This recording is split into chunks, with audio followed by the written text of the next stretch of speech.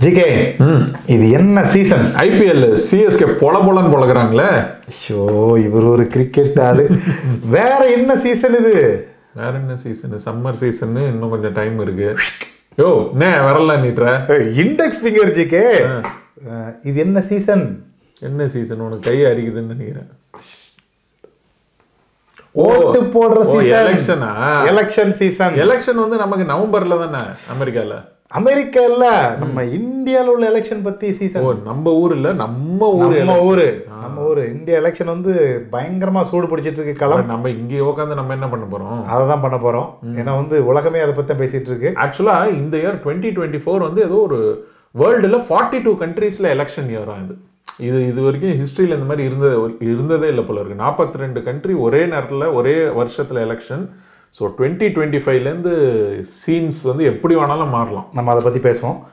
So இந்த எபிசோடில் என்னெல்லாம் பேச போகிறோம் அப்படின்னா வந்து இந்தியா எலெக்ஷன் ப்ளஸ் உலகத்தில் நடக்கிற மற்ற கண்ட்ரிஸ் எலெக்ஷன். குறிப்பாக இந்தியா எலெக்ஷனில் எந்தெந்த கட்சிகள் தெரிஞ்சது இந்தியா எலெக்ஷன், அமெரிக்கா எலெக்ஷன். ஆமா, மற்ற எலெக்ஷன் ஜிம்பாப்வேலாம் எலெக்ஷன் நடந்தா என்ன நடக்காட்டி நமக்கு என்ன தெரியும் அதை பத்திலாம். நம்ம ஃபோக்கஸ் பண்றது இந்தியா எலெக்ஷன் மட்டும் ஃபோக்கஸ் பண்ணலாம். பிளஸ் என்ஆர்ஐ பெர்ஸ்பெக்டிவ்ல இங்க இருந்துட்டு நம்மளால என்ன பண்ண முடியும், என்ன can NRIs vote in Indian election, அது வந்து ஒரு பெரிய கொஸ்டின் நிறைய பேருக்கு இருக்கு. ஸோ அதை பத்தி பேசலாம், என்னென்ன ஆப்ஷன்ஸ் இருக்குன்னு பேசலாம். பிளஸ் இந்தியா எலெக்ஷன் இப்ப களம் எப்படி இருக்குது, குறிப்பா தமிழ்நாட்டில் எப்படி இருக்கு அப்படிங்கறத நம்ம பேசலாம். இவர் தான் ரங்கராஜ் பாண்டே, நான் தான் பிரசாந்த் கிஷோர். களம் எப்படி இருக்கு, நிலவரம் எப்படி, நம்ம பேசி என்ன ஆக போகுது, பட் சும்மா பேசுவோம். எஸ் அண்ட் ஹாய் ஹலோ வணக்கம், நான் உங்க கலிஃபோர்னியா கலைஞன் and GK and welcome to the next episode of our podcast Uruttals.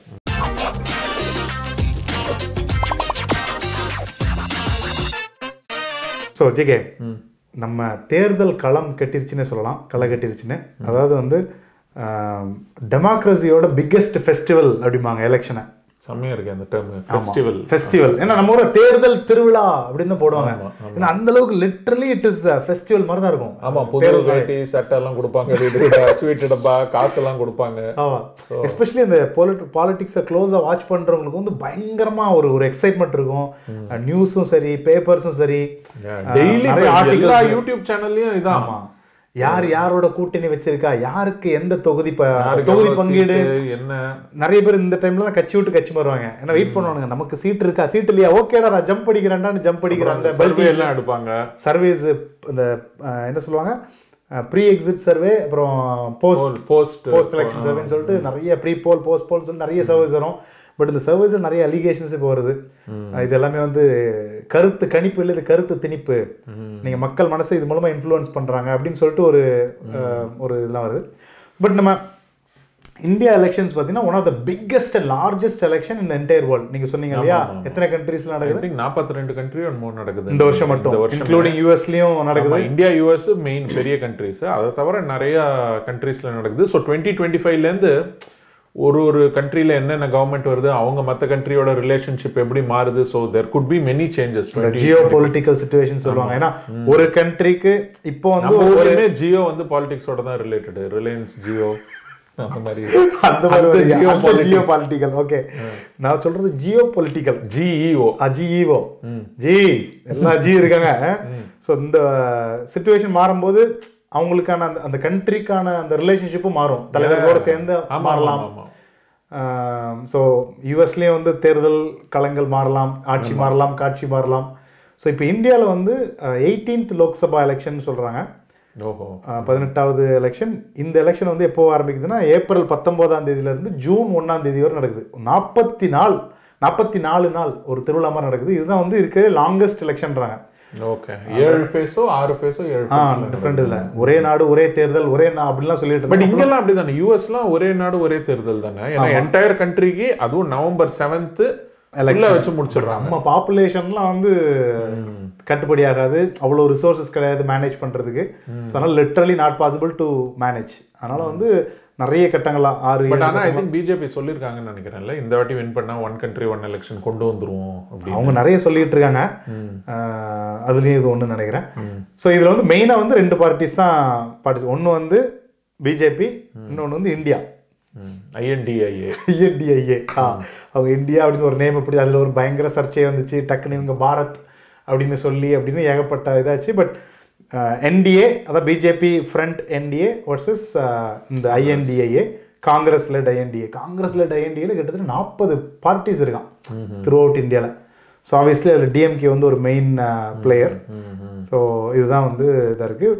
BJP வந்து 2 முறை வின் பண்ணிட்டாங்க. ஸோ 3rd டைமாக நரேந்திர மோடி வந்து கண்டெஸ்ட் பண்ணுறாரு, ஒரு ஸ்ட்ராங் கண்டெண்டர். அதுக்கு ஆப்போசிட்டில் ராகுல் காந்தி தான் பிரசிடென்ஷியல் ஐ மீன் பிரைம் மினிஸ்டர் கேண்டிடேட் அப்படின்னு நீ தான் சொல்லியிருக்காங்க.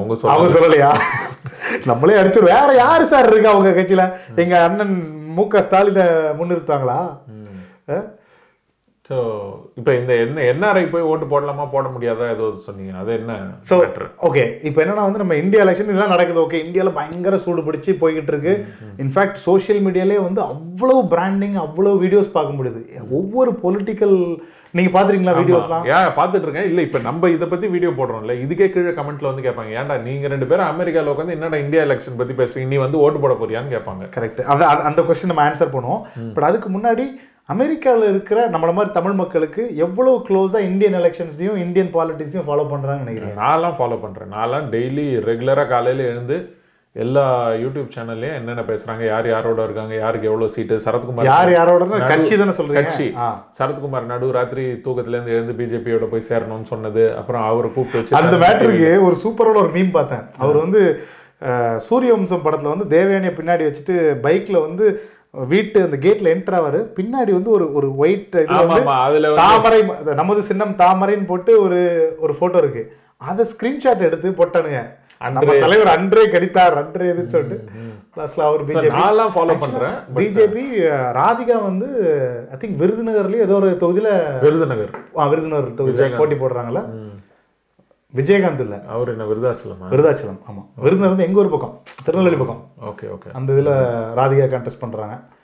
ஸோ தமிழ்நாட்டில் இந்தியாவில் அமெரிக்காவில் இருக்க நம்ம தமிழ் மக்கள் வந்து எவ்வளோ ஃபாலோ பண்ணுறாங்கன்னா, நான் பயங்கரமாக ஃபாலோ பண்ணுறேன். பட் ஏன்னா எனக்கு வந்து இந்த ஊர் பாலிடிக்ஸ் வந்து புரியாது. ஸோ அதனால I still follow Indian politics. So இது வந்து ஒரு பெரிய இன்ஃபர்மேஷனாக இருக்கலாம். எஸ்பெஷலி நீங்கள் இந்தியாவிலேருந்து பார்த்துட்டு இருக்கீங்கன்னா உங்களுக்கு அந்த கேள்வி இருக்கலாம், எவ்வளோக்குள்ள நாங்கள்லாம் இங்கே வந்துட்டோம்னா நம்ம ஊரெல்லாம் மறந்துட்டு அவங்களோட கல்ச்சர் கலாச்சாரம்லாம் டிஃப்ரெண்ட் ஆயிருமா, மறந்துடுமான்னா கிடையவே கிடையாது. இங்கே இருந்தாலுமே வந்து நம்ம தமிழ்நாட்டு பாலிடிக்ஸும் சரி, இந்தியா பாலிடிக்ஸ் வந்து ரொம்ப க்ளோஸாகவே வாட்ச் பண்ணிட்டு தான் இருக்கோம். ஏன்னா நம்ம இங்கே இருந்தாலுமே நம்மளுடைய ஃபேமிலி அங்கே இருக்கிறாங்க. ஸோ நமக்கு அந்த ஒரு பாண்டிங் இருந்துகிட்டே தான் இருக்கும். ப்ளஸ் நம்ம சின்ன வயசுலேருந்தே நம்ம ஒரு அரசியல் தெரிஞ்சு அரசியல் குடும்பத்தில் அப்படின்னு வந்திருப்போம். ஸோ அந்த ஒரு பற்று இருக்குது. ப்ளஸ் இங்கே நாங்கள் நிறைய வாட்ஸ்அப் குரூப்ஸ் எல்லாம் பார்க்குறோம். அவ்வளோ சீரியஸாலாம் வந்து 2 பேரும் டிபேட் பண்ணிப்பாங்க. அதாவது 2 பார்ட்டிஸு எக்ஸ் லெஃப்ட் ரைட்டுன்னு சொல்லிட்டு 2 குரூப்பாக இருந்து பயங்கரமாக டிபேட் நடக்கும். சம்டைம்ஸ் பயங்கர காரசாரமான விவாதங்கள்லாம் போயிட்டுருக்கோம். லெஃப்ட்டு ரைட்டுன்னு சண்டை போட்டுப்பாங்க, மையமில் மட்டும் யாரும் இல்லை. ஐ மீன் வாட்ஸ்அப் குரூப்பில். கரெக்டு. மையத்தில் இருந்து பேசுகிறதுக்கு யாரும் இல்லை. மையத்தில் இருந்தாலும் அவங்க வேறு மாதிரி பேசி கன்ஃபியூஸ் பண்ணி அப்படியே தான் வந்துடுவாங்க. ஸோ இந்த அளவுக்கு தான் வந்து என்ஆர்ஐஸில் இருக்கிறவங்களோட அரசியல் ஒரு இன்ட்ரெஸ்ட் இருக்குது. ஸோ ப்ளஸ் இந்தியாவில் இருக்கிற அரசியல்வாதிகளும் வந்து தமிழ்நாட்டு அரசியல்வாதிகளும் இங்கே இருக்கிற என்ஆர்ஐஸையும் வந்து நிறைய ரெக்கக்னைஸ் பண்ணுறாங்க. இங்கே இருக்கிற Tamil association, Indian association recognise பண்ணி இந்தியாவிலேருந்து வராங்கன்னா அவங்கள மீட் பண்ணி, ஏன்னா இங்கேருந்து நிறைய பேர் இன்ஃப்ளூயன்ஸ் பண்ணுறதுக்கும் நிறைய இது இருக்குது. நான் பார்த்துருக்கேன் நிறைய ஃபண்டிங்ஸாக இருக்கட்டும், இங்கேருந்து நிறைய பொலிட்டிஷியன்ஸ் பொலிட்டிக்கல் இதுக்கு ஃபண்டிங்ஸ் இங்கேருந்து நிறைய பேர் பண்ணுறாங்க. அப்புறம் நிறைய கேம்பெயின்ஸ் இங்கேருந்து பண்ணுறாங்க. சோஷியல் மீடியா கேம்பெயின்ஸாக இருக்கட்டும், நிறைய அவங்கவுங்க பார்ட்டிஸ்க்கு அவங்கவுங்க இதுக்கு நிறைய பேருக்கு கேம்பெயின்ஸ் பண்ணுறதையும் பார்க்க முடியுது. பட் நீங்கள் கேட்ட கேள்வி, நம்ம ஓட்டு போட வாய்ப்பு இருக்கா? ஏன்னா நம்மளுக்கு இங்கே அமெரிக்காலையும் ஓட்டு போட வாய்ப்பு இல்லை. நம்ம வந்து சிட்டிசன்ஷிப் ஆனால் தான் இங்கே ஓட்டு பண்ண முடியும். விசாவோ கிரீன் கார்டில் இருந்தால் இங்கேயும் ஓட்டு கிடையாது. இந்தியாலையும் போய் போட முடியுமான்னு தெரில. 2010 வரை வந்து என்ஆர்ஐஸ் வந்து ஓட்டு போட முடியாது இந்தியா எலெக்ஷனில் அப்படின்னு ஒரு இது இருந்துச்சு. பட் இந்த போஸ்டல் ஓட்டுலாம் எதுவும் இல்லை. அதான் போஸ்டல் ஓட்ஸ் வந்து ஒன்லி ஃபார் லிமிட்டட் பீப்புளுக்கு தான் போஸ்டல் ஓட்ஸ். யாருக்குன்னா வந்து எலெக்ஷன் டியூட்டி போகிற கவர்மெண்ட் அஃபீஷியல்ஸ், இப்போ டீச்சராக இல்லைனா கவர்மெண்ட் ஸ்டாஃபாக இருப்பாங்க, அவங்களுக்கு ஒரு எலெக்ஷன் டியூட்டியாக, இப்போ திருநெல்வேலியில் இருக்கிற ஒரு ஆளுக்கு வந்து கோயம்புத்தூரில் ஒரு எலெக்ஷன் டியூட்டி போகிறாரு அப்படின்னா அவங்க வந்து போஸ்டல் ஓட் பண்ணலாம், எலிஜிபிள். அப்படி இல்லை அப்படின்னா ஆர்மி ஆஃபீஸர்ஸ் பண்ணலாம். ஆர்மியில் ஒர்க் பண்ணுற ஜவான்ஸ், ஆர்மி பீப்புள் எல்லாருமே வந்து இது போஸ்டல் ஓட் பண்ணலாம். பட் நம்ம வந்து நான் ஐடி கம்பெனியில் ஹைதராபாத்தில் ஒர்க் பண்ணுறேன், பெங்களூரில் ஒர்க் பண்ணுறேன், என் ஊர் விருதாச்சலத்தில் போய் நான் ஓட்டு போட முடியாது, நான் போஸ்டல் ஓட்டு போடலாமான்னா நோ, கிடையாது. ஸோ அவங்கெல்லாம் வந்து they have to go to their own native place. But அதுக்கு ஐடி கம்பெனிக்காரன் லீவ் கொடுக்கணும். கொடுக்கலன்னா அது அது தேச துரோகம் ஆயிரும். அதனால் வந்து ஐடி கம்பெனியில் யாருமே தடுக்க மாட்டாங்க, தடுக்கவும் முடியாது. It's there rights. அதனால் லீவ் எடுத்துட்டு லீவ் கொடுத்துட்டு போய் அவங்க போயிட்டு they have to exercise there duty. அது பண்ணி ஆகணும். ஓகே. ஸோ அதான் இது. பட் வந்து இங்கேருந்து என்ஆர்ஐஸ் வந்து ஓட்டு போட முடியுமா இந்தியா எலெக்ஷனில் அப்படின்னா வந்து 2010 வரை பண்ண முடியாது. 2010 வந்து ஒரு சட்டம் கொண்டு வந்து என்ஆர்ஐஸ்க்கு வந்து ஒரு ப்ரொவிஷன் கொண்டு வந்துட்டாங்க. என்ஆர்ஐஸ்னால் யாருன்னா வந்து அவங்க ஸ்டில் இந்தியன் சிட்டிசன் தான். அவங்க வேறு எந்த கண்ட்ரிலையும் அவங்க சிட்டிசன் கிடையாது. பட் இங்கே வேறு கண்ட்ரியில் போயிட்டு ஜாபுக்காகவோ இல்லை ஸ்டடீஸ்க்காகவோ அங்கே டெம்பரரியாக இருக்கிறவங்க, இப்போ நம்மளை மாதிரி இருக்கிறவங்க. ஸோ அவங்களுக்குலாம் வந்து ஒரு ஆப்ஷன் கொண்டு வந்துட்டாங்க. இங்கேருந்துலாம் எதுவும் ஓட்டு போட முடியாது, ஆன்லைன் ஓட்டிங் கிடையாது, போடுறதுக்கு இது என்ன பிக் பாஸா சூப்பர் சிங்கரா எதுவாக இருந்தாலும் நேரில் போய் தான் போட முடியும். அதனால நம்ம மக்கள்லாம் சூப்பர் சிங்கர் பிக் பாஸ்க்குலாம் பயங்கர தாராளமாக ஓட்டு போடுவாங்க. ஏன்னா நம்மளுக்கு அந்த ஒரு ஆப்ஷன் கிடைச்சிருக்கு அப்படின்னு. ஸோ ஒன்லி ஆப்ஷன் இப்போதைக்கு அவைலபிள் வந்து நேரில் போய் தான் ஓட்டு போடணும். பட் நேர்லையும் வந்து டேரெக்டாக நான் வெக்கேஷன் போகிறேன், நான் பாட்டுக்கு நான் போய் ஓட்டு போடலாமா அப்படின்னா அதுவும் கிடையாது. நம்ம முன்னாடியே சில ப்ரீ ரெக்வசிஷன்ஸ்லாம் பண்ணணும். ஸோ எலெக்ஷன் கமிஷனோட வெப்சைட்டில் போயிட்டு ஒரு ஃபார்ம் இருக்குது, ஃபார்ம் 6A சொல்லிட்டு ஒரு ஃபார்மை டவுன்லோட் பண்ணி அதில் சில இன்ஃபர்மேஷன் ஃபில் பண்ணி உங்களோட ஃபோட்டோஸ், செல்ஃப் அட்டஸ்டட் ஃபோட்டோஸ் எல்லாம் அட்டாச் பண்ணி அந்த ஃபார்மை வந்து நீங்கள் இமெயில் பண்ணணும்.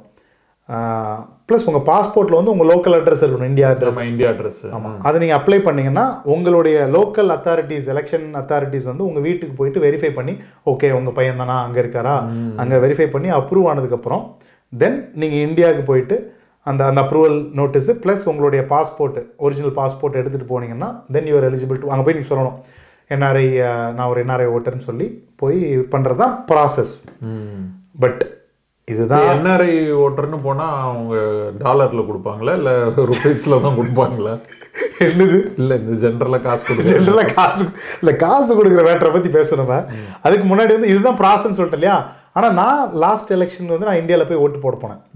எனக்கு வந்து இந்த ப்ராசஸ், இவர் வந்து நம்ம இந்த விஜய் மாதிரி அமெரிக்காலேருந்து கிளம்பி இந்தியா ஓட்டு போடுறதுக்காக போனீங்க, அதுவே ஒரு பெரிய விஷயம். நன்றி. பட் லாஸ்ட் டைம் அப்படி ஒரு ஆப்ஷன் அமைஞ்சது. அந்த இயர் நாங்கள் இந்தியா போகிற மாதிரி பிளான் இருந்துச்சு. ஸோ நம்ம ஜூன் ஜூலையில் போகிறதுக்கு கொஞ்சம் ப்ரீபோன் பண்ணி ஏப்ரல்லே போனால் ஓட்டும் போட்டலாம்னு சொல்லிட்டு போயிட்டு வந்தோம். ஸோ அந்த எலெக்ஷன் போகும்போது எனக்கு இந்த ப்ராசஸ்லாம் தெரியாது. பட் எனக்கு வந்து முன்னாடி எடுத்த ஓட்டர் ஐடி இருந்துச்சு. ஸோ நான் அதை எடுத்துகிட்டு சரி ஒரு இது ஃப்ளூக்கில் தான் போனேன். ஒருவேளை நம்மளை அலோவ் பண்ணலாம், இல்லைனா சர்க்கார் விஜய் மாதிரி தம்பி ஓட்டலப்பா அப்படின்னு சொல்லி திருப்பி அனுப்பிடுவாங்கன்னு சொல்லிட்டு தான் நான் போனேன். பட் என்னை யாருமே எதுவுமே கேட்கவே இல்லை. நானும் என்ஆர்ஐன்னு ப்ரொஜெக்ட் பண்ணவே இல்லை. நான் ஒரு அழுக்கு போட்ட சட்டை தான் அப்படி தான் எடுத்து பண்ணேன். இப்போ டிப்டாப்பெல்லாம் எதுவும் போல, சும்மா ஜாலியாக போனேன். அங்கே லோக்கல் ஆள் மாதிரி போயிட்டு நம்ம ஓட்டர் ஐடியை கொடுத்து போய் ஓட்டு போட்டு வந்துட்டேன். ஸோ பட் ஆனால் நீங்கள் இப்போ சப்போஸ் இந்தியாவுக்கு போகிறீங்க அப்படின்னா இந்த ப்ராசஸ் ஃபாலோ பண்ணுறது பெட்டர். ஸோ தட் கன்ஃபார்ம்டாக நீங்கள் போயிட்டு ஓட் பண்ணலாம் அப்படிங்கிறது. ஸோ இப்போ இந்த வருஷமும் போயிருங்களா 2024? இந்த வருஷம் வந்து நான் ஆக்சுவலாக டிசம்பரில் தான் இந்தியா போயிட்டு வந்தேன். ஸோ அதனால் இப்போ உடனே போகிறதுக்கான வாய்ப்புகள் இல்லை. இந்த இயர் லேட்டராக போவேன். ஓகே. ஸோ அதுக்குள்ளே தான் ஆட்சி கவுந்து ஏதாவது மறுபடியும் ரீஎலெக்ஷன் வச்சாங்கன்னா அப்படிலாம் ஒன்று நடக்காது. பட் நவம்பர் டிசம்பரில் போகிறதுக்கான வாய்ப்பு இருக்கும், திரும்ப முடியும். பட் நிறைய பேர் சொல்லலாம், என்னடா டேய் நீ என்ன ப்ரீச் பண்ணிட்டு இருக்க அங்கே போய் உட்காந்துட்டு வந்து ஓட்டு போட வேண்டியதானே, நீ என்ன எங்களை ஓட்டு போட சொல்கிற அப்படின்னு சொல்லலாம். அதுக்கு நீங்கள் என்ன சொல்லுவீங்க? அதுக்கு என்ன சொல்கிறது, அதான் இப்போ நீங்களாம் போய் போட்டு வந்திருக்கீங்களே, இந்த மாதிரி சிலர் போகிறாங்க. பட் எல்லாராலையும் ஏன் போக முடியாது? அது இதே மாதிரி தான். இப்போ நம்ம ஹைதராபாத்தில் இருக்கவனே ஐடி ஆஃபீஸில் லீவ் சொல்லிட்டு சொந்த ஊருக்கு போய் ஓட்டு போடுறது கஷ்டம் அப்படின்னா, நம்ம இங்கேருந்து கரெக்டாக அந்த டைமுக்கு கோஆர்டினேட் பண்ணி ப்ளஸ் ஆஃபீஸில் லீவு அதெல்லாம் ஒரு பக்கம். இன்னொன்று எனக்கு என்ன கொஸ்டின்னா, இப்போ நீங்கள் இங்கேருந்து போய் உங்கள் ஊர் திருநெல்வேலியில் ஓட்டு போட்டு வந்துட்டீங்க, அங்கே இருக்க போகிறது அந்த ஊர் மக்கள். இங்கேருந்து போய் ஓட்டு போட்டு என்ன நடக்க போகுது? லைக் ஏன்னா அங்கே இருக்கிறது எல்லாம் என் சொந்தக்காரங்க தானே, எங்கள் அம்மா தானே, எங்கள் தம்பி தானே. ஸோ ஒன்று வந்து அந்த தமிழ்நாட்டு எலெக்ஷன், சட்டப்பேரவை எலெக்ஷனில் நம்ம ஒரு பார்ட் ப்ளே பண்ணணும் அப்படிங்கிறது. ஏன்னா ஒவ்வொரு ஓட்டும் இம்பார்ட்டன்ட் தான். அது ஒரு ஓட்டில் என்ன ஆகிருப்போது, ஒரு ஓட்டில் இல்லை, but you are not going to be there to get the benefit R தி அந்த ப்ராப்ளம்ஸ். இப்போ இல்லை, ஏன்னா நம்ம இதில் என்ன அரசியலில் வந்து நம்ம க்ளோஸாக வாட்ச் பண்ணும்போது நமக்கு நிறைய ஒரு இது இருக்கும், ஒரு கோவம் வரும் சில டைமில். எஸ்பெஷலி இல்லை, இப்போ உங்கள் வீட்டில் இருக்காங்க, நீங்கள் என்ன சொல்கிறீங்க, இப்போ அங்கே நான் போய் ஒரு ஓட்டு போட்டேன்னா எங்கள் ஃபேமிலி அம்மா எல்லாரும் அங்கே இருக்காங்க, அவங்களுக்குலாம் அந்த பெனிஃபிட்லாம். இப்போ உங்கள் ஃபேமிலி என்டையர் ஃபேமிலி வந்து ஃபார் எக்ஸாம்பிள் ஏதோ ஒரு ஏடிஎம்கேக்கு போடணும்னு நினச்சிருக்காங்க அப்படின்னு வச்சுக்கோங்க. நீங்கள் இங்கேருந்து வீராவேசமாக போய் டிஎம்கேல குத்திட்டு வந்துட்டீங்கன்னா அது அவங்களுக்கு வந்து அவங்க. ஸோ நான் ஃபேமிலின்னு சொல்கிறது வந்து என் ஃபேமிலி என்ன சப்போர்ட் பண்ணுறாங்களோ அதான் நான் சப்போர்ட் பண்ணணும்னு அவசியம் இல்லையா. எனக்கு நம்ம தொகுதியில் இந்த இந்த இந்த ஜெயிச்சா நல்லா இருக்கும். இவர் வந்து பொதுவாக தொகுதிக்கு நல்லா, ஏன்னா ஜெயிச்சு வந்ததுக்கப்புறம் அவங்க பிரிக்க போகிறதில்ல.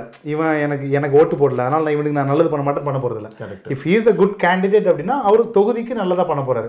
ஸோ அதனால் இப்போ ஃபார் எக்ஸாம்பிள் நம்ம அப்பா அம்மாக்கள் அவங்க காலத்தில் வந்து ஒரு கட்சிக்கு அப்படியே தான் போடுவாங்க. உங்களுக்கு அப்படியே தான். எங்களுக்கு வந்து எனக்கு ஏர்லியஸ்ட் மெமரி ஆஃப் எலெக்ஷன் சின்ன வயசு அப்போ ப்ராப்ளி 4-5 இயர்ஸ் இருக்கும்னு நினைக்கிறேன். எங்கள் தாத்தாவோட ஓட்டு போட போனது ஞாபகம் இருக்கு எனக்கு. அப்போ நான் கேட்டப்போ அவர் வந்து சொன்னார், நம்ம எல்லாம் எல்லாருமே இந்த கட்சிக்கு தான்டா போடுவோம் அப்படின்னாரு. எப்பவுமே த்ரூ அவுட்டான். அப்போ என் மனசுல பதிஞ்சிடுச்சு, ஓ நம்ம எல்லாரும்னா இங்கதான் போடணும் போல இருக்கு அப்படின்னு. That gets influenced. பட் இப்பெல்லாம் அப்படி இல்லைன்னு நினைக்கிறேன். அது வந்து பயங்கரமான ஒரு இன்ஃப்ளூயன்ஸ் அது. ஏன்னா நானுமே சின்ன வயசுல வளர்ந்து வரும்போது எங்க அப்பா வந்து he was very affiliated to ADMK. ஓப்பனாக சொல்லிடும். So ADMK party. ஏன்னா வந்து எங்கள் அப்பா போலீஸுங்கிறதுனால பொதுவாகவே போலீஸில் உள்ளவங்களுக்கு வந்து எம்ஜிஆர் மேலே ஒரு சாஃப்ட் கார்னர் இருக்கும், ஜெயலலிதா மேலேயும் ஒரு சாஃப்ட் கார்னர் இருக்கும். ஏன்னா அவங்க ஒரு ஜென்ரல் டெண்டன்சி வந்து they too much good to police. ஏன்னா எங்கள் அப்பாவுக்கு வந்து வீடுலாம் வந்து அந்த காலத்தில் கட்டி கொடுத்தது எம்ஜிஆர் அப்படிங்கிறனால அவருக்கு வந்து பயங்கரமான ஒரு ஃபேன் ஃபாலோயிங் ஏடிஎம்கே தான். ஸோ அப்போ அந்த இன்ஃப்ளூயன்ஸ் வந்து எங்கள் ஃபேமிலியில் இருந்துகிட்டே இருக்கும். ஸோ நம்மளாம் ஏடிஎம்கே அப்படின்னு சொல்லிட்டு. அதே மாதிரி என்னோட சித்தப்பா ஒருத்தர் வந்து டிஎம்கேன்னு ஒன்று பச்சையை குத்திருப்பாரு. ஸோ அந்த காலத்தில் என்ன பண்ணிட்டாங்கன்னா ஒருத்தர் வந்து ஒரு கட்சிக்கு இது பண்ணாங்க. நீங்கள் ஏதாவது பிஜேபின்னு குத்திருக்கீங்க? இல்லை, இவர் பேரே தான் குத்திருக்காரு. ஸோ அந்த காலத்தில் என்னன்னா ஒருத்தர் வந்து ஒரு கட்சி அஃபிலியேட்டட்னா அவரோட லைஃப் எல்லாமே அந்த கட்சின்னு பிராண்ட் பண்ணிடுவாங்க. கரெக்ட். ஸோ அது இந்த கட்சி இந்த எஸ்பெஷலி டிஎம்கே ஏடிஎம்கே வந்து அதை என்ன பண்ணுவாங்கன்னா ஒரு அட்டையை கொடுத்துருவாங்க, கட்சியில் உறுப்பினரை சேர்ந்துக்கோ. இப்போ எடப்பாடியில் வந்து 1.5 கோடி தொண்டர்கள் அப்படின்னு சொல்கிறாங்களா. அது ஏன்னா ஒருத்தன் ஒன்று லைட்டாக அவனுக்கு ஒரு கட்சியை கொடுத்து ஏதோ பண்ணி ஒரு கார்டு கொடுத்துட்டாங்க. இப்போ நம்ம காஸ்கோ மெம்பர்ஷிப் மாதிரி தான் அது. என்கிட்ட மெம்பர்ஷிப் இருக்கும்போது நான் காஸ்கோக்கு போனேன், வால்மார்ட்டுக்கு போனேன், வேற எங்கேயா போனேன்.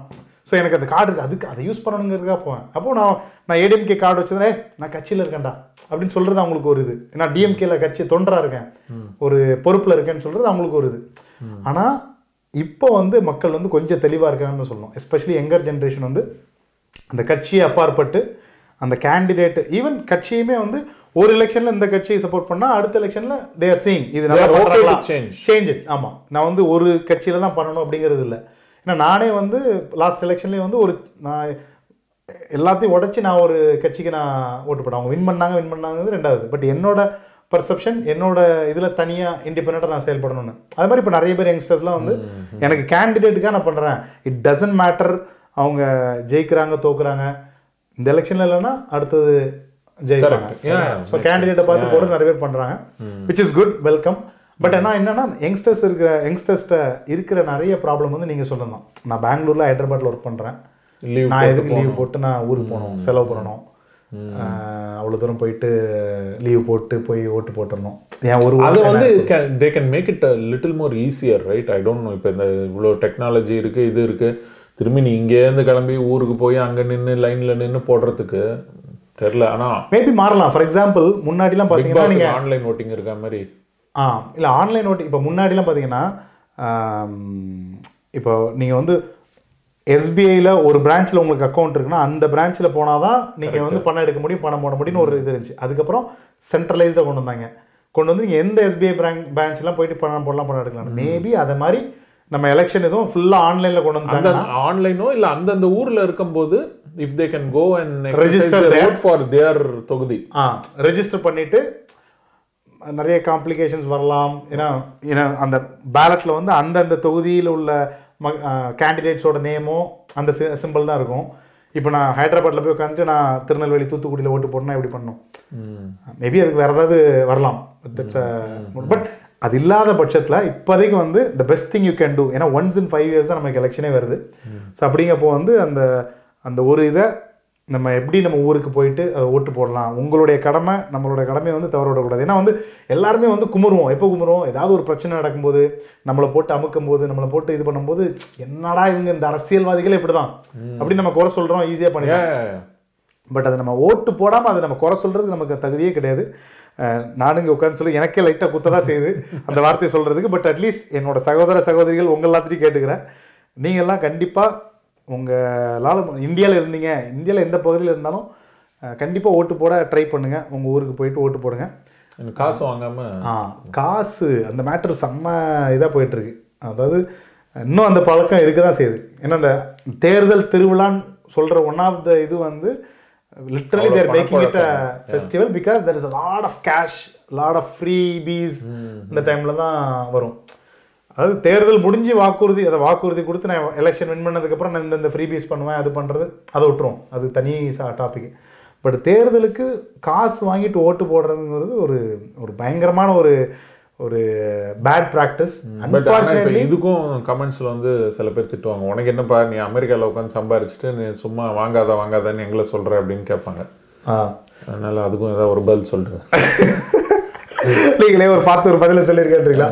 சரி, நம்ம வந்து காசு வாங்குற எல்லாருமே அந்த ஜோஷில் வாங்கிடுறாங்க. வாங்கிட்டு ஏதாவது ஒரு பிரச்சனை வரும்போது அவங்க தொகுதிக்கு தேவையான ஒரு லைட்டு போடலை, ஒரு தண்ணி வரல அப்படின்னு சொல்லும்போது முதல்ல அந்த இதுதான் நம்மளுடைய எம்எல்ஏ எம்பிஸ் அவங்கள தான் நம்ம கை காட்டுறோம். காசு வாங்கிட்டோம்னா நம்ம அவங்கள்ட்ட கேள்வியே கேட்க முடியாது. ஆனால் இப்போல்லாம் வந்து லைட்டாக மாறிடுச்சுல்ல. நான் இப்போ என்ன பண்ணுறாங்க, நான் வாங்கிக்கிறேன், இவன் கொடுத்தாலும் வாங்கிக்கிறேன், அவன் கொடுத்தாலும் வாங்கிக்கிறேன், எல்லாரும் கொடுக்குறதையும் வாங்கிட்டு எனக்கு ஸ்டில் யார் பிடிக்குதோ இல்லை யார் வரணும்னு நினைக்கிறேனோ அவங்களுக்கு தான் ஓட்டு போடுவேன். எல்லாரும் தானே கொடுக்குறாங்க, இவன் ஒரு 2 அவன் ஒரு 2 இவன் ஒரு 2000 எல்லார்கிட்டையும் வாங்கிட்டு ஸ்டில் அதுவுமே ஒரு நல்ல ப்ராக்டிஸ் இல்லை, நல்ல எத்திக்கல்லையும் தோணுது. ஏன்னா வந்து நம்ம அவங்களுக்கு அந்த இதே கொடுக்கக்கூடாதுன்ற அந்த அரசியல்வாதிக்கு வந்து நம்ம காசு கொடுத்து இது பண்ணிடலாம் விரட்டிட்டோம்னு வைங்களேன். அப்போது நம்ம யார் வந்தாலும் நார்மலாக நம்ம அடிச்சுலாம் வரட்ட முடியாது. ஏன்னா காமனராக நம்ம போயிட்டு ஒரு பொலிட்டிக்கல் ஃபோர்ஸை வந்து நம்ம எப்படி இது பண்ண முடியாது, காசுலாம் வாங்க முடியாது, அப்போ வேணாம், யூ ஜஸ்ட் சிம்பிளி டினைட், அவ்வளோதான். இல்லை சார் காசுலாம் வேணாம், நாங்கள் ஓட்டு போட்டுறோம், அவ்வளோதான். நான் உங்களுக்கு ஓட்டு போடுறேன்னு ப்ராமிஸ் பண்ணணும். எல்லாருமே ஒரு மொத்தமா நோ சொல்லிட்டாங்கன்னா அப்ப நாளைக்கு பிரச்சனைன்னு போய் சொல்லும் போது அவங்களால சொல்ல முடியாதுல்ல, காசு வாங்கிட்டு தானே எல்லாம் காசு. ஏன்னா எல்லாருமே டிஃபால்ட்டா எடுக்கிறது, காசு வாங்கிட்டு தானடா ஓட்டு போட்டீங்க. நீங்க வந்து எல்லார்ட்டையும் காசு வாங்கிட்டு இன்னொன்னு சொல்லுவாங்க, என் காசை தானே நான் திரும்பி வாங்குறேன், எங்க தொகுதிக்கு பண்ண வேண்டியது தானே நான் டேக்ஸ் பே பண்றேன், எங்க தொகுதிக்கு பே பண்றதுதான். அதுவே கிடையாது. அவன் சம்பவம் நம்ம பணத்தெல்லாம் எடுத்து அவன் காசு கொடுக்குறான்னா அவங்களுக்கு எப்படி காசு வரும்? ஒன்று இது மாதிரி பெரிய பெரிய பிஸ்னஸ் மேன்ஸ்ட்டு வந்து டொனேஷனாக வாங்கிடுறாங்க, அது ஒரு பெரிய பிரச்சனையாக போயிட்டுருக்கு. இன்னொன்று வந்து நமக்கு கொடுக்க வேண்டிய ஃபண்டை வந்து அடித்து ரோடு போடுறதுல அடித்து இதில் அடித்து கொடுக்குறாங்க. ஸோ அதனால் வந்து அந்த காசு வாங்குறத தவிர்க்கிறது பெட்டர் அப்படிங்கிறது என்னோட. ஏன் கொடுக்க மாட்டேங்கிறாங்க அமெரிக்காலலாம் காசு கொடுக்கறது? இந்த டிவி மிக்சி இதெல்லாம் இங்கே பொலிட்டிஷியன்ஸ் நேர்லேயே பார்க்க முடியலையே, வீடு வீடாக வந்து ஓட்டு கேட்க மாட்டாங்க, கேட்க மாட்டாங்க. எல்லாமே இங்கே வந்து ரொம்ப ஒரு வெரி டிஃப்ரெண்ட்டாக இருக்குது. பட் இங்கே வந்து இருக்குது லாபியிங்கு, ஃபண்ட் ரைசர்ஸ்லாம் இருக்குது.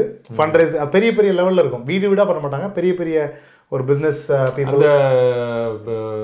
Fund raising lunch, fund raising dinner, fund raising Obama Hillary கிளின்டன்லாம் வந்து அவங்க ஒரு டின்னர் அரேஞ்ச் பண்ணி ஒரு லஞ்ச் அரேஞ்ச் பண்ணி எல்லாரும் அந்த லஞ்ச் டிக்கெட்லாம் பார்த்தா $1000 $500 இருக்கும். நீங்கள் பிரசிடென்ஷியல் கேண்டிடேட் லெவல் கூட போனால் நம்ம லோக்கலில் கவுன்சில் மெம்பர், இந்த கவுன்சிலரு, மேயர், அந்த இதில் கூட அவங்க லெவலில் கூட they do a fundraiser walk or fundraiser event where people go and you can donate. So இது எப்படின்னா இந்த சின்ன கவுண்டர் படத்துல சாப்பிட்டுட்டு இலை கடியில பணம் வைப்பாங்கல்ல, அந்த மாதிரி மொய் விருந்து அதை வரலாம். அந்த மாதிரி தான் இங்கே பிரசிடென்ஷியல் கேண்டிடேட்ஸே இந்த ஊர்ல பண்றாங்க. கரெக்ட், ஃபண்ட் ரைஸ் பண்றதுக்கு.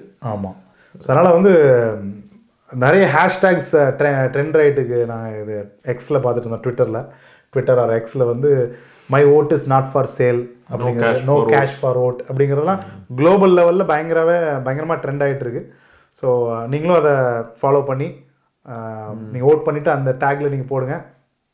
சரி, நீங்கள் விஜய் மாதிரி கிளம்பி இங்கேருந்து போய் ஓட்டு போனீங்க. இப்போ விஜயே அரசியலுக்கு வந்துட்டாரு. ஸோ அது எப்படி? ஏன்னா நம்ம ஊரில் வந்து காலங்காலமாக அரசியல் ஆக்டர்ஸ் வந்து அரசியலுக்கு பாலிடிக்ஸ் வந்து இஸ் வெரி காமன்.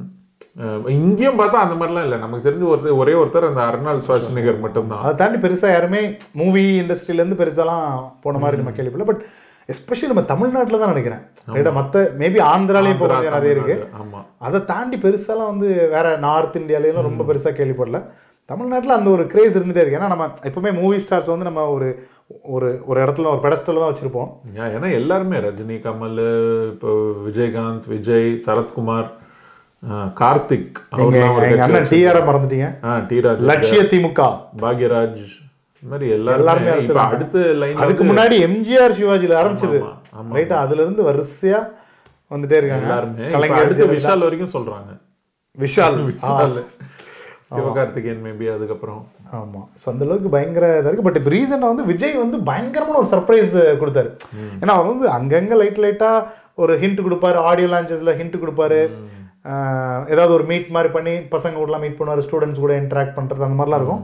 பட் யாருமே எதிர்பார்க்காத நேரத்தில் ஒரு லெட்டரை போட்டு நான் வந்து ஆல்மோஸ்ட் சினிமாவை குவிட் பண்ணிவிட்டு நான் ஃபுல் டைம் வர போகிறேங்கிறது ஒரு பயங்கரமான ஒரு எல்லாருமே பேச வச்சது ஒரு எக்ஸைட்மெண்டான நியூஸ். ஆனால் வந்து அவர் இந்த எலெக்ஷன் வந்து பார்லிமெண்ட் எலெக்ஷனில் நம்ம பெருசாக ஒன்றும் பண்ண முடியாது சொல்லி, but I think is doing a very good strategy தான். சட்டப்பேரவை எலெக்ஷனில் வந்து பண்ணுவோம் அப்படின்னு ஐ திங்க் ஒரு சூப்பரான ஒரு கேப் இருக்குன்னு தான் சொல்லணும். என்னதான் வந்து ஒரு சில மக்கள் என்ன சினிமாவில் இருக்கிறவங்க அரசியலுக்கு வந்தாலும் சரி யாருனாலும் வரலாம், சினிமாவில் இருக்க வர வேண்டாம்லாம் இல்லையா, யாருனாலும் வரலாம். நான் as long as அவங்க நல்லது பண்ணுறாங்க அப்படின்னா யாருனாலும் வரலாம். அப்படிங்கப்போ வந்து ஒரு எல்லாருமே நல்லது பண்ணுறோன்னு சொல்லிட்டு தான் வராங்க. பட் அது மக்கள் தீர்மானிக்கட்டும். ஸோ அவங்களுக்கு மேபி மக்கள் நினச்சாங்கன்னா அவங்களுக்கு ஒரு வாய்ப்பு கொடுத்து அதுக்கப்புறம் நல்லது பண்ணுறாரு கெட்டது பண்ணுறதுன்னு பார்த்து அடுத்த எலெக்ஷனில் மக்கள் மாற்றிடுவாங்கல்ல. பட் எல்லாத்துக்கும் ஒரு ஆப்ஷன் ஒரு வாய்ப்பு இருக்குது. விஜய் வர்றதை பற்றி உங்களுக்கு என்ன, நீங்கள் என்ன கருத்து? எனக்கு வந்ததுக்கு அப்புறம் தானே தெரியும் அவர் என்ன சொல்கிறாரு இப்போதைக்கு. பட் வர்றதுல எதிர்ப்பு இல்லை, அது யார் வேணாலும் வரலாம். விஷாலே வரலான்னு யோசிக்கும் போது விஜய் வந்தாருன்னா விஜய்க்கு வந்து ஒரு பயங்கரமான ஒரு மாஸ் இருக்குது, ஒரு யங்ஸ்டர்ஸ் மத்தியில் ஒரு பயங்கரமான இருக்குது. ப்ளஸ் எனக்கு தெரிஞ்சு தமிழ்நாடு தேர்தல் காலத்தில் வந்து ஒரு பெரிய ஒரு வெற்றிடம் ஃபார்ம் ஆயிருக்குன்னு தான் சொல்லணும் இந்த டைமில். ஸோ அதனால் அது எஸ்பெஷலி யங்ஸ்டரை ஃபோக்கஸ் பண்ணுற மாதிரி பெருசாக யாருமே இல்லை. சீமான் வந்து ஒரு சில அவருக்கு ஒரு ஃபேன் ஃபாலோவிங் ஒரு குரூப் இருக்காங்க ஆன்லைனில் சோஷியல் மீடியாவில் சீமானுக்கு இருக்குது. பட் ஆனால் அது அவர் ஒரு கன்சிஸ்டண்டாக ஒரு 6-7% யாராக இருந்தாலுமே you need second third level leaders, right? இப்போ கமல் கட்சியில் என்ன ப்ராப்ளம் இருந்ததுன்னா கமலை தவிர வேறு யாரையுமே தெரியாது. கரெக்ட். நெக்ஸ்ட் லெவலில் யார் இருக்கான்னே தெரியாது. இப்போது ஐ டோன்ட் நோ, சீமானுக்கும் ப்ராப்ளி கிட்டத்தட்ட சேம் ப்ராப்ளம், ரைட்? சீமான் ஓகே குட், அதுக்கு கீழே ஒருத்தரை வச்சு பண்ண மக்கள் வந்து பார்த்தீங்கன்னா அந்த ஃபேஸ் இம்பார்ட்டன்ட்டு. இப்போ கமல்னாலும் அவங்க ஒரு ஃபேஸ் வேணும், ஃபேஸ் இல்லாமல் அந்த லீடருங்கிற ஃபேஸ் இம்பார்ட்டன்ட்டு. அந்த செகண்ட் செட் ஆஃப் லீடர்ஸ் போக போக தான் உங்களுக்கு இதாகும், இல்லைனா வேறு கட்சியிலேருந்து பிடிச்சு போட்டு பண்ணணும். பட் மக்கள் வந்து எனக்கு தெரிஞ்சு அந்த ஃபேஸுக்காக ஓட்டு போடணும். அந்த செகண்ட் தேர்ட் ஃபோர்த் லைன்லாம் ஸ்ட்ராங்காக இருந்தால் தான் they can go and pull in the oats and convince people. ஒரே ஆளாக மட்டும் இருந்துட்டு அந்த ஒரு ஃபேஸை மட்டும் வச்சு பட் அப்படிதான் அன்ஃபார்ச்சுனேட்லி அப்படி தான் பண்ணி ஆகணும். ஏன்னா மக்களும் எதிர்பார்ப்பாங்க. இப்போ விஜய் நிற்கிறாருன்னா என் தொகுதிக்கு விஜய் வந்து கேம்பெயின் பண்ணணும் அப்படின்னு எதிர்பார்ப்பாங்க. பட் எனக்கு தெரிஞ்சு ஒருத்தர் நிற்கிறாருன்னா அவர் விஜயோட ஆள் அப்படிங்கிறதுக்காக ஓட்டு போடுறதுக்கான வாய்ப்புகளும் இருக்குது. அப்படி தான் மக்கள் பண்ணிகிட்டு இருக்காங்க. நான் வந்து கேண்டிடேட்டை பார்த்து போடுறதோட கட்சியை பார்த்து போடுறது, நான் அந்த கட்சி ஆட்சிக்கு வரணும்னு நினைக்கிறேன் அப்படின்னு நினச்சி தான் அவங்க ஓட்டு போடுறாங்க. அவங்க கேண்டிடேட்டை பெருசாக பார்க்குறாங்களா இல்லைன்னு தப்பாக ரைட்டாங்கிற ரெண்டு விஷயம். பட் ஆனால் விஜய் வந்து ஃபஸ்ட்டு தனியாக தான் நிற்பாருன்னு சொல்கிறாங்க மோஸ்ட்லி. ஏன்னா எல்லா கட்சியுமே வந்து ஃபஸ்ட்டு வந்து அவங்களுக்கு எவ்வளோ ஒரு ஸ்ட்ரென்த் இருக்குன்னு பார்க்குறதுக்காக தனியாக வருவாங்க. ஏன்னா கூட்டம் வந்தாங்கன்னா அவங்க அதை அசஸ் பண்ண முடியாது எவ்வளோ பர்சன்டேஜ் அவங்களுக்கு போல் ஆயிருக்குன்னு சொல்லிட்டு தனியாக வருவார். பார்ப்போம் எப்படி இதாக இருக்குது. பட் அது விஜய் வந்த டைமில் வந்து நிறைய பேர் சொன்னாங்க அஜித்துக்கு வந்து ஜாதகத்தில் வந்து சிஎம் ஆகுறாரு. இல்ல யோகா விஜய் எடுத்தா அஜித் பேசுறது ஏதாவது இருக்கா என் தலைமாட்டுக்கு தனியா போயிட்டு இருக்காரு. போயிட்டு ஷூட் பண்ணிட்டு பைக் ஓட்டிட்டு இருக்காரு. தலைவர் இப்ப ரீசெண்ட் டைம்ஸ்ல உடம்பு சரியில்லாம அட்மிட்லாம் இருந்தாரு. பட் அவர் குணமாயி அவர் சந்தோஷமா இருந்தா போதும். எங்களை மாதிரி தலை ஃபேன்ஸ்லாம் வந்து தலை வந்து சந்தோஷமா ஹாப்பியா அவரோட பேஷனை பர்சியூ பண்ணிட்டு இருந்தாலே போதும். அவர் அரசியலுக்கு வந்து அப்படிலாம் அவரோட உடம்புலாம் அரசியலுக்கு முதல்ல ஷூட்டிங் வரணும், வந்து அந்த படத்தை முடிக்கணும், அதுக்கப்புறம் என்ன வரலாம், அவரும் வரலாம். ஏன்னா ஜாதகத்துல சிஎம் ஓகே இது மாதிரி இது ஆடியோல ஃபங்க்ஷனு அவார்டு ஃபங்க்ஷனுக்கே வரமாட்டாரு. அவரை போயிட்டு இருக்கீங்க அரசியலுக்குலாம் கூப்பிடுறீங்க, போகத்தல வரமாட்டாரு. விஜய்க்கு வந்து நாங்க விடாமுயற்சியா ட்ரை பண்ணா கூட வாய்ப்புகள் இல்லை. விடாமுயற்சியே வாய்ப்பு இல்லைன்னு தோணுது. சரி, இப்போ நம்ம ரப் பண்ணிடலாம். அமெரிக்கா எலெக்ஷன், இந்தியா எலெக்ஷன், உங்களோட ப்ரெடிக்ஷன் என்ன? ப்ரெடிக்ஷன் அமெரிக்காவில் வந்து தெரில. இப்போ நம்ம கலிஃபோர்னியாலாம் வந்து இந்த டெமோக்ராட்ஸ் அப்படின்னு சொல்கிறாங்களே, பைடன் சப்போர்ட் அப்படிங்கிறாங்க. பட் நான் அதான் ஃபாலோ பண்ணுறதே கிடையாது. எனக்கு அமெரிக்கா எலெக்ஷன் பற்றி ஒன்றும் தெரியாது. ஸோ பைடன் அவரு பாவம் ரொம்ப வயசாகிடுச்சு. ட்ரம்ப் நமக்கே தெரியும், ஆயத்திறந்தா ஏதாவது பேசுவார். ஸோ நமக்கு இருக்கிறதே 2 ஆப்ஷன். இதில் யார் வந்தால் என்ன, வரலன்னா என்ன, அந்த மாதிரி இருக்குது. அந்த மாதிரி நமக்கு எப்படியும் எங்கேயும் ஓட்டு கிடையாது. அங்கே தெரில. அங்கே ஜென்ரலாக நியூஸ்லாம் பார்த்தா இவர் தான் திரும்பி வருவார் அப்படின்னு சொல்கிறாங்க அப்படின்னு ஒரு இது போயிட்டுருக்கு. அது எந்த அளவுக்கு அதுக்கு நிறைய அலிகேஷன்ஸ் இருக்குது. எல்லாமே இவங்களே வந்து பெய்ட் சர்வீஸாக பண்ணுறாங்க அப்படின்னு. பட் எது எப்படியோ நம்ம வந்து ஓட்டு போடுறது தான் நம்ம கடமை. அதுக்கப்புறம் யார் கவர்மெண்ட் வந்தாலும் நம்ம சப்போர்ட் பண்ண போகிறோம், ஒர்க் பண்ண போகிறோம். அவங்க தான் நம்மளோட பிரைம் மினிஸ்டர் ஆர் பிரசிடென்ட்டு இங்கே இந்த கண்ட்ரியில். ஸோ நம்மளோட லைஃபு நம்ம பார்த்துட்டு தான் இருக்க போகிறோம். பட் ஓட்டு போடுறது மட்டும் தான் நம்ம கடமை. அதை மட்டும் தயவுசெய்து மறக்காமல் பண்ணிடுங்க. ஸோ மீண்டும் வேறு ஒரு எபிசோடில் இன்ட்ரெஸ்டிங்கான டாபிக்ஸில் இல்லை இன்ட்ரெஸ்டிங்கான ஒரு கெஸ்ட்டோட உங்கள் எல்லாத்தையும் வந்து சந்திக்கிறோம். Until then, it's me, California Kalaignan. And GK. See you. Tata. Bye-bye.